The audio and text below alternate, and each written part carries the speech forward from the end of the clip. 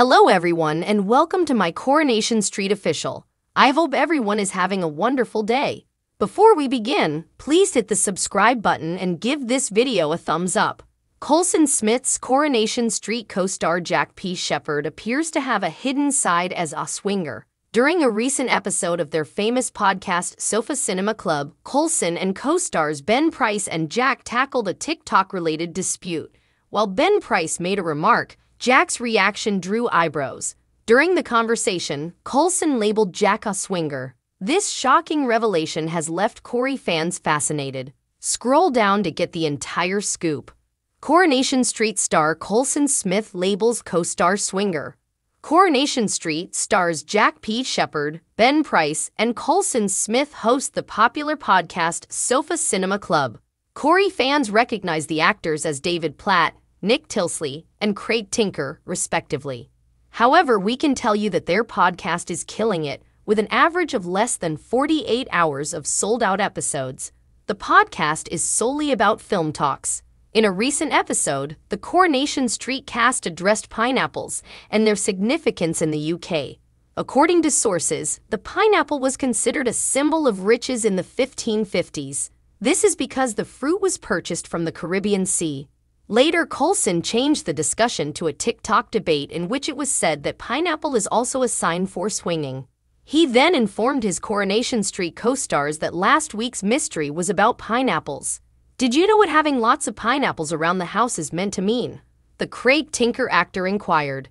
In response to his question, Coronation Street star Ben explained that it meant changing or swapping relationships.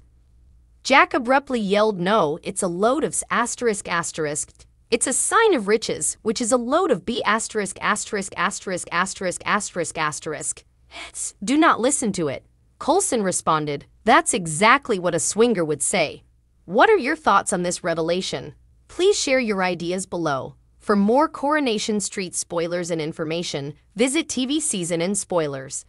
Adam Barlow is facing a crossroads next week. Coronation Street spoilers suggest he is divided between morality and a passionate desire to smash Damon Hay. In the following week, he will sketch a dying cancer patient in a murder case. However, he is drowning in the remorse of his evil deeds. Adam will face difficult waters as the distinction between good and wrong blurs. However, his decisions could have far-reaching effects in the future. Will this step result in more than he bargained for? Read on for more. Coronation Street spoilers. Adam will draw up a terminally ill patient for murder. According to the latest Coronation Street spoilers, Adam Barlow's impatience in getting rid of Damon Hay will lead him to make a devastating decision. He is torn between upholding his ideals and assisting Harvey Gaskell in escaping from prison. Previously, we saw Adam and Harvey forge an unholy pact to get revenge at Damon. Will Adam have to pay for it in the end? Last week, Adam paid a visit to Damon's half-brother Harvey in jail, promising to fight his sentence in exchange for Damon's destruction. However, according to this week's Coronation Street spoilers, they will learn that the only way out is to blame Natasha Blakeman's murder on someone else. Soon after, Harvey informs us that a man named John Perry is willing to confess to the murder. According to Coronation Street spoilers, Adam visits the man at Weatherfield General Hospital and discovers something shocking. Initially, he thought John is a working professional there, but it turns out he is a terminally ill cancer patient receiving treatment. Adam's morality conflicts with Harvey's evil plan. As Adam starts a conversation, John explains that he feels driven to do it for the sake of his family. He is facing unemployment owing to his criminal past, and this plan will at least help his loved ones. According to Coronation Street spoilers, Adam questions Harvey on the phone about whether the plan is a good one. However, the adversary reminds him that he lacks the authority to decide.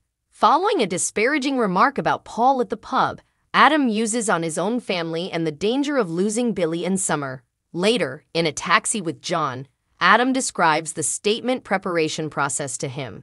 While Adam says they'll go to the police the next day, the cancer sufferer asks an unexpected inquiry. According to Coronation Street spoilers, he asks Adam why he's doing this, to which Adam responds with a single word, family. But is it truly worthwhile?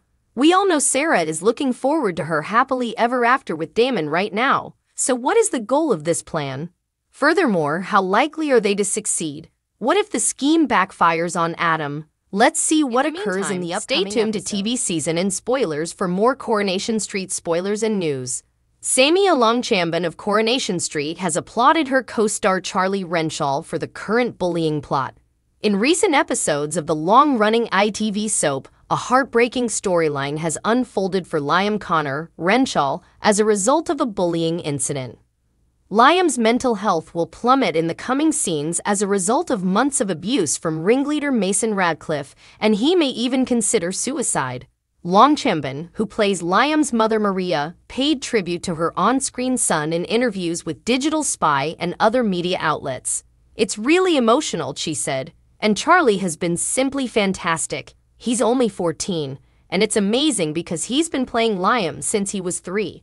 So we have a very tight relationship. I've known him for most of his life, which makes those sequences both easier and more difficult because we have an emotional connection. And it's difficult since my kid is 14, the same age as Charlie, and I also have a son, and to think that either of them or any child in the country might go through something like that, and you read about it on the news, when kids have taken their own lives as a result of bullying, is a reality." Longchamben went on to say, "And as a father, it's dreadful. It's not a pleasant thought, and having to act it out and go through it, your body has no idea that we're making ourselves cry, and it's taxing.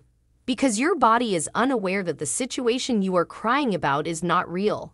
So Charlie and I have had days where we've spent the entire day crying to each other. We are fatigued by the end of the day. But you know, it's good to think that hopefully this storyline might help other kids who are going through it, and even the bullies to a certain extent. I hope that it might make them think twice about what they're doing to other kids, and how it might affect them in ways that they don't realize." Following a tense meeting with a mysterious woman, Corey has intimated that Joel Deering is keeping a secret. In tonight's February 9 episode, Joel acted suspiciously following a disagreement with Emily in the bistro. Joel went to see his girlfriend Dee Dee for a quick lunch date, but she declined since she was snowed under with cases. After learning that she had forgotten about a potential customer appointment later that day, Joel offered to step in and save the day by meeting the client while Dee Dee continued with her work. Joel met with the woman at the bistro to discuss her case. However, their appointment was disrupted when Emily stormed in and refused to go, delaying his meeting with the customer. "I told you I would sort this out, and I will," Joel told her, seeking to redirect the subject away from the bistro, but Emily refused to go. "Fine, but let's go somewhere more private," he said, as Toya watched from the background. Later, Joel lied about the meeting to Dee Dee, informing her that the client's case was a waste of time. However, Dee Dee was soon left with more than just work on her mind after revealing to Joel that she loved him throughout the conversation, that Joel would abandon their relationship because she expressed her feelings. Fortunately, the couple was able to clear the air over their previous miscommunication at the bistro, with Joel admitting that he was also falling in love with her.